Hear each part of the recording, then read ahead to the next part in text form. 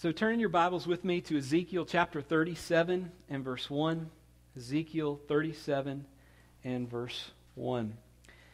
So Ezekiel, the prophet of God, says this: "The hand of the Lord was heavy on me." I don't want to play games today. Have you experienced the hand of the Lord on you? Have you experienced the presence of the Lord so strong that you feel it? And I kind of struggle to describe it because it is a heaviness in the way that you can actually feel His presence, but it's not a heaviness as in sadness. It's not a heaviness that's a bad thing. It is a good heaviness where you feel the weightiness of the presence of God. We kind of talked a little bit about the glory of God last week. How many of you would like the hand of the Lord to be on you? Why don't we just stop and pray right now? Lord Jesus, we hear your scripture, and even from the very beginning, our heart begins to yearn because we want to sense your presence on our life. Lord, we want your hand to be on us in such a way that we sense the weightiness of who you are and the plans that you have for us. And so from the very beginning, we stop and ask, Lord, place your hand upon us. Speak to us. Amen. He said, "The hand of the Lord was on me, and he brought me out by the Spirit of the Lord and set me in the middle of a valley, and it was full of bones." So he brought me out by what? By the Spirit, right? So Ezekiel is being Spirit-led somewhere, right? But how about you on a level where you are? Do you desire to be led by the Spirit? I mean, how many of you have had those God moments where God speaks to you to do something? Maybe it's something simple to go up to somebody and say, "Hi, Anna, how you doing?" And then Anna begins to open up and share what's going on in her life, and all of a sudden, boom, you know it's a God moment. Maybe God has used you to say, hey, that person over there, I want you to go and give a $5 bill to them. And you're like, I really want this $5 bill, God. But you go in obedience and you give, and it opens up something that you never dreamed of before. That's what it's like to be Spirit-led. Sometimes God leads you to speak a word to somebody. Sometimes an action. Do you want to be Spirit-led? If you do, let's stop and pray.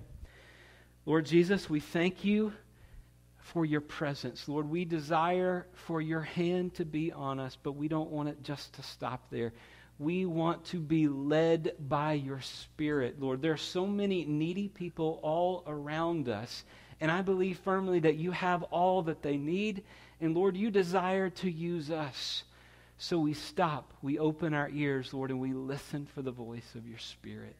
Lord, I pray that this week you would give us divine encounters, Lord, where you show us who we're supposed to talk to, what we're supposed to do, and Lord, something amazing happens because we're being led by you. Do you believe that? Say amen if you want that. Amen. So the hand of the Lord was on Ezekiel. He brought him out by the Spirit of the Lord and set him in the middle of a valley. So picture it in your mind. You got the mountains on the side, and now he is in the valley, except this is a valley that is full of bones. And he led me back and forth among them. So I want you to stop for a minute, and I want you to be Ezekiel. And I know it was bigger than this, but let's pretend that this is the valley, every square inch in here, and you see bones everywhere throughout this place. So there's this battle that took place, and this is all left from bones. All that's left is bones. Now I want you to use your senses just for a moment. What does it smell like? Maybe musty? I don't know. What do you see? You don't see this nice skeleton laying here. What do you see? Animals come. You might have a skull over here, an arm over here, a foot over here. So these bodies are strewn in different places, bones not connected with one another. That's what you see. What do you feel?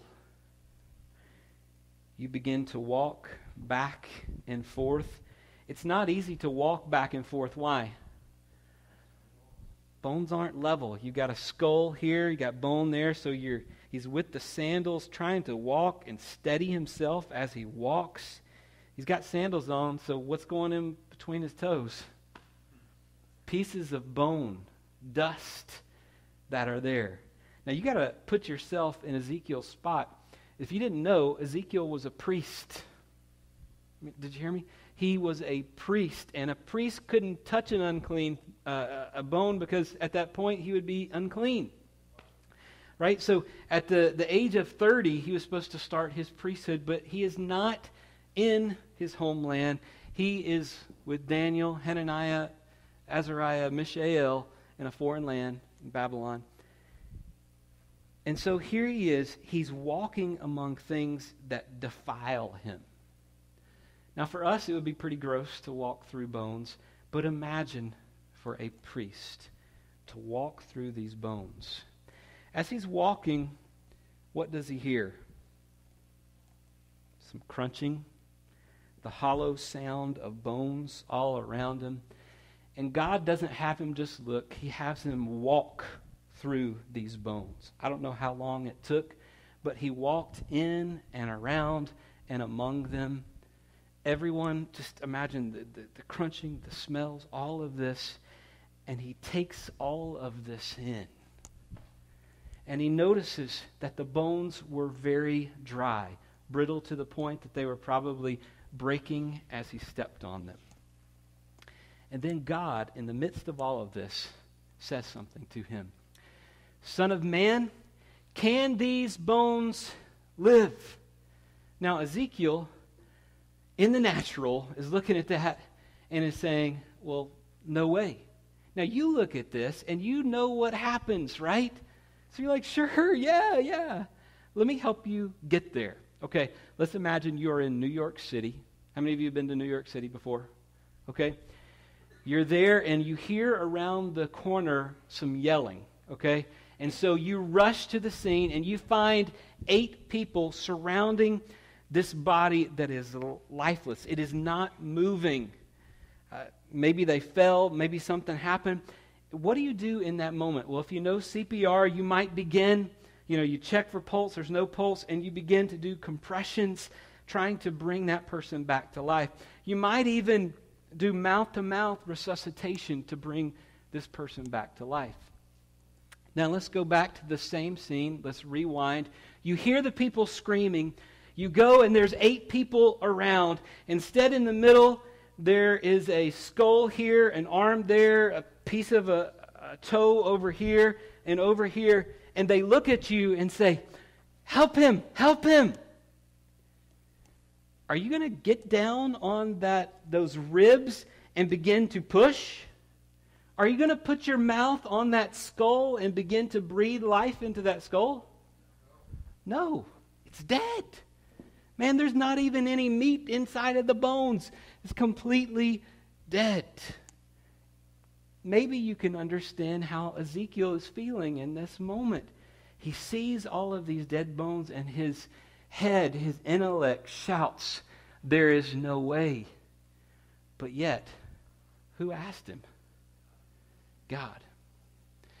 And he remembers, God is the one who spoke into the darkness, nothingness, and created everything that there is.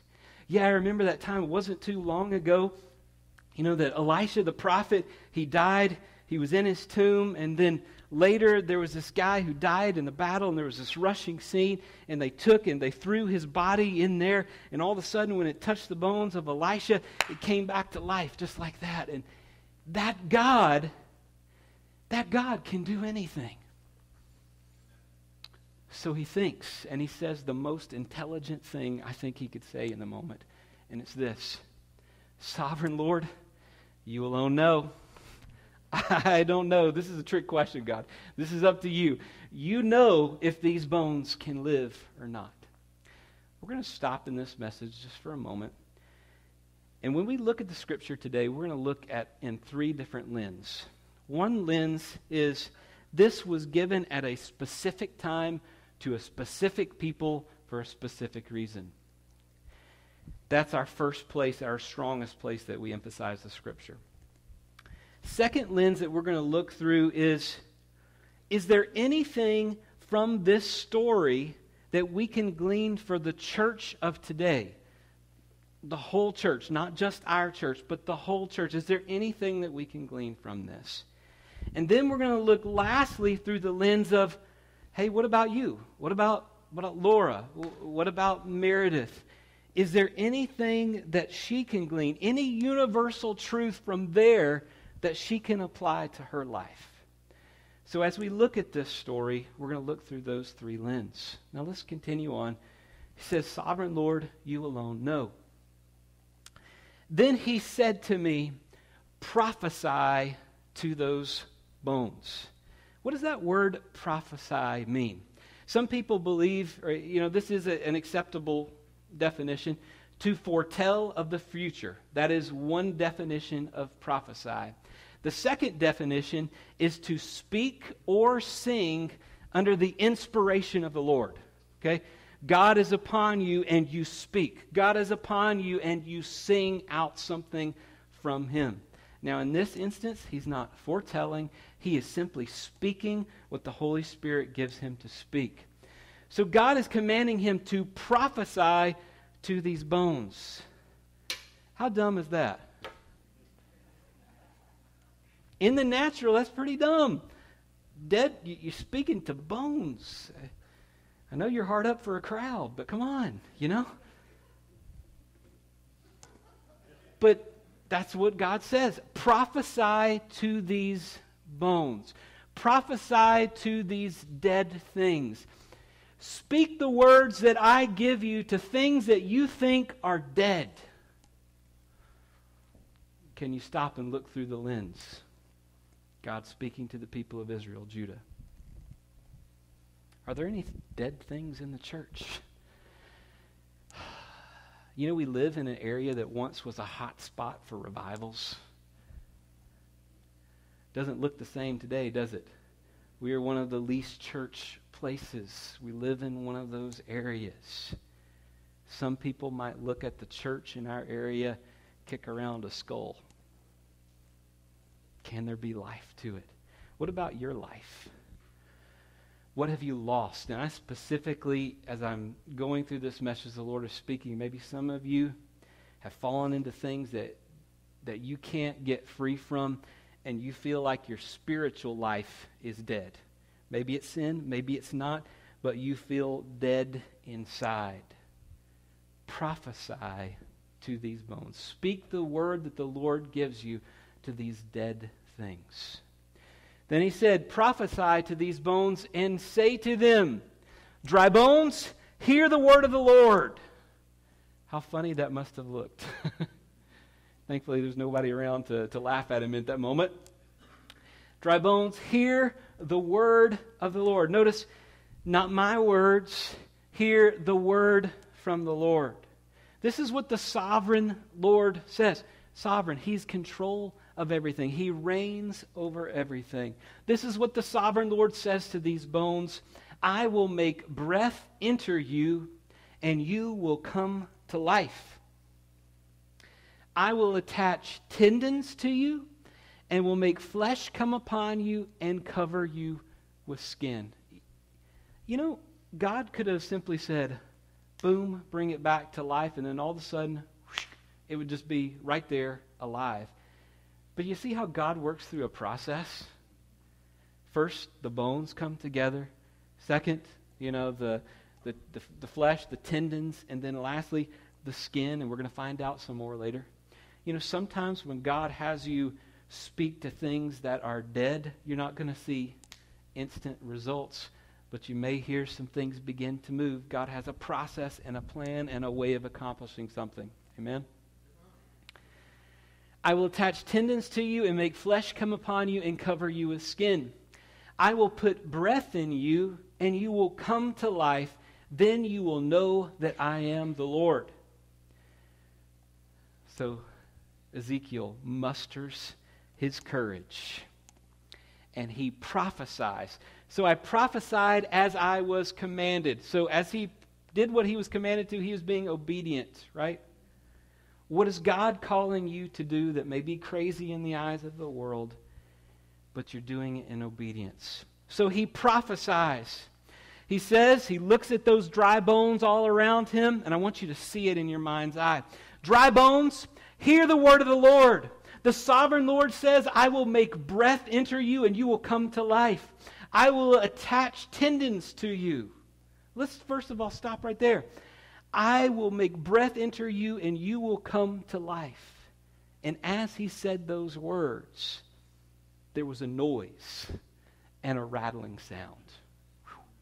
Now just imagine, this is a little picture of what the rapture is going to be like. You know, the vulture took one piece over here, the wild animal took another piece over here, and then all of a sudden, before Ezekiel's eyes, as he's prophesying those words, the Lord's going to make breath come into you, you're going to come to life, these bones begin, and they come together. You see that head? I don't know about you, but I think I might fall down at that moment. I might stop prophesying. Imagine seeing that, and he's not just seeing one, a valley full of these bones all together in skeletons. Now, I want to be honest with you for a moment. I so bad wanted to buy a skeleton to bring today. They had one at Big Lots, and it looked so nice. I was going to set it here, but I couldn't justify spending $35. I'm sorry. You just have to picture it. So he prophesies, and all these bones begin to come together. There's that rattling sound. Can you hear it? And the bones come together, bone to bone. He continues prophesying and saying, I will attach tendons to you and make flesh come upon you. And as I looked, tendons and flesh appeared on them. He continues, and cover you with skin. And there before his eyes, the skin covered them, but there was no breath in them. That kind of reminds me of when God created Adam. You know, he's there, completely made, but he is lifeless, and God breathes the breath of life into him. So then the Lord spoke to Ezekiel and said, prophesy to the breath. Prophesy, son of man, and say to it, this is what the sovereign Lord says. So now he's not talking to bones, he's talking kind of to the air, to the wind. Come, breath from the four winds, and breathe into these slain, that they may live. Now let's stop. I'm going to talk about the four winds in a minute. But we find out something about these bones in this verse. What do we find out? They were killed. They were slain. And so most likely, these are the people, you know, when the Babylonians came in and destroyed the people of Judah, Israel, you're going to have battlefields. And in those battlefields, people die and they are left there. Babylonians come, strip off anything of value, and there are left the people right there. They are the slain. We find out these people that Ezekiel is prophesying to are the slain. Now let's go back. Come, breath from the four winds. And so you're thinking to yourself, well, when there?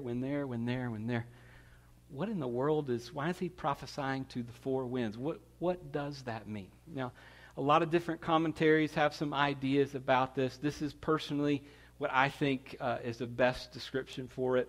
Take it or leave it.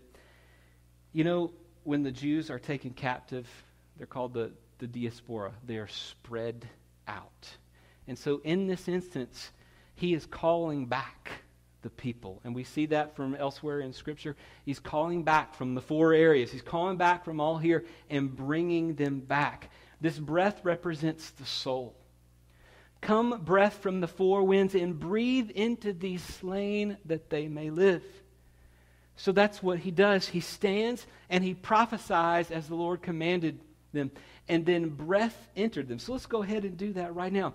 Come, breath from the four winds, and breathe into these slain that they may live. And then all across this valley, these lifeless bodies, you begin to see their chests expand and breathing.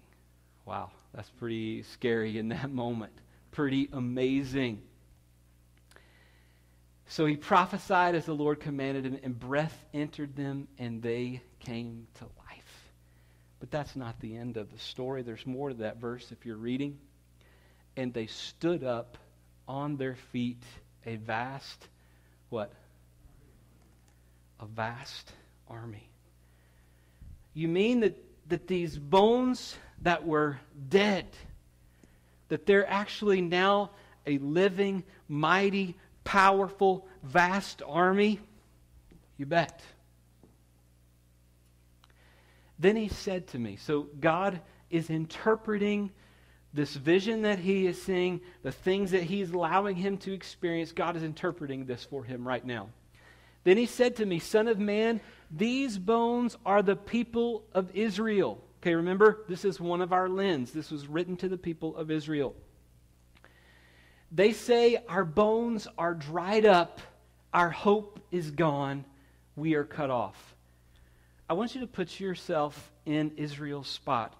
There are people who are brought out of their homeland. They're in captivity. Again, Daniel, Hananiah, Azariah, Mishael are part of that. Ezekiel is part of that.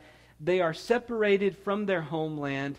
They know what has happened in their homeland. The temple has been destroyed. People are slaughtered all over the place. Some died from famine. It's a terrible scene. And they're like, there is no hope for us as a nation to come back from this. We are cut off. We're not even near our place. We're cut off from them. We're separated. There is no hope. That's lens number one. What about lens number two? The church as a whole. Do we ever look and do we feel like, oh, the church is going downhill?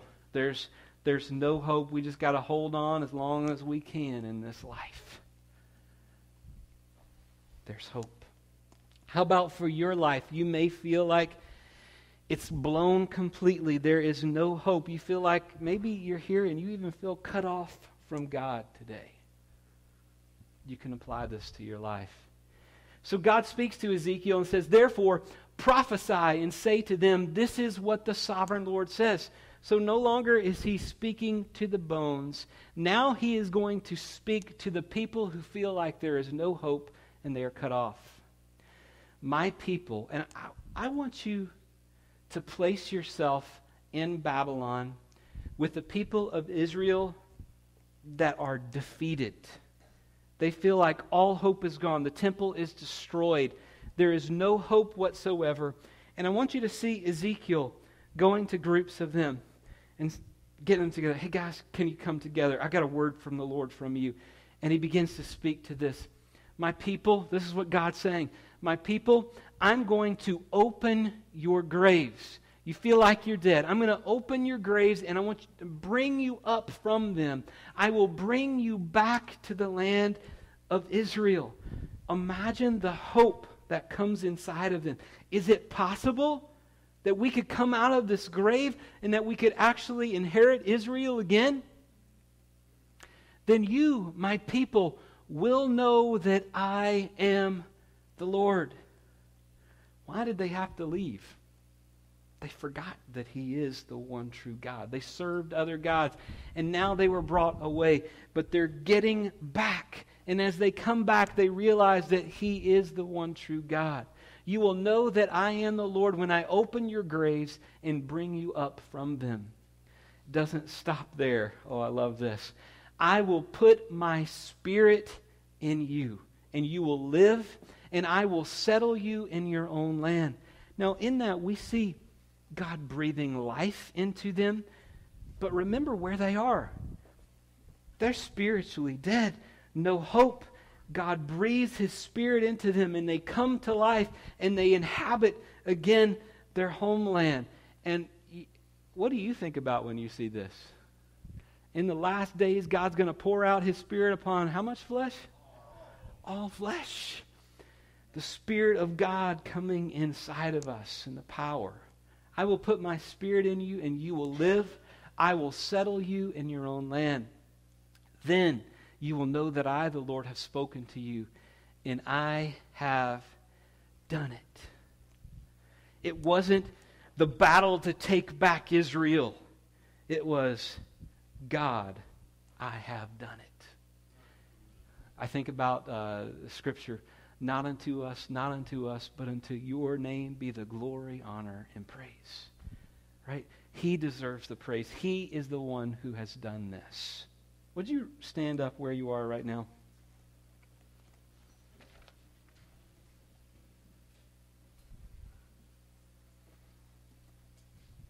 I want you to bow your head, close your eyes just for a moment.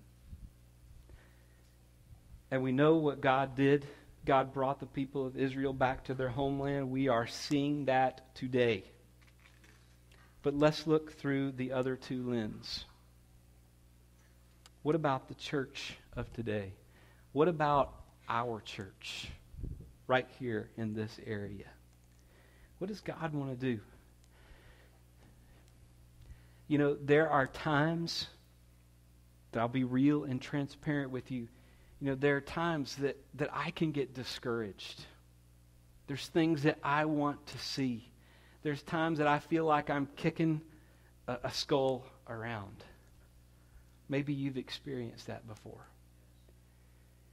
But God wants to breathe life. Not just into this specific church. He wants to breathe life into His church as a whole. His bride. And we're really brought back to a question. And it's the title of the message. Can these bones live?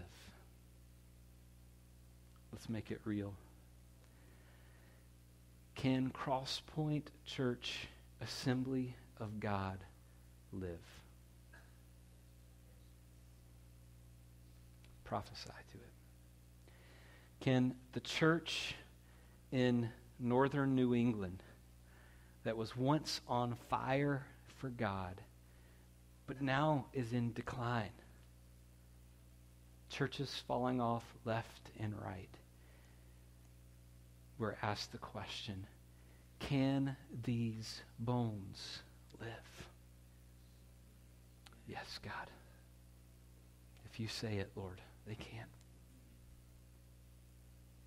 The church as a whole, I think of China, where people are being persecuted for their faith, left and right. All around the world, the church is being persecuted. Can these bones live? Yes, they can thrive if you speak it, Lord. Let's go down to you. What have you written off as dead in your spiritual life? Have you lost the passion and zeal for God? Do you forget what it's like to have the hand of the Lord upon you? Do you forget what it's like to be led by the Spirit of God, to be used to do great and mighty things for Him? Maybe you're kicking your own skull. You feel cut off. And God asks you the question today. Can your bones live? Prophesy. Speak under the inspiration of the Holy Spirit of God.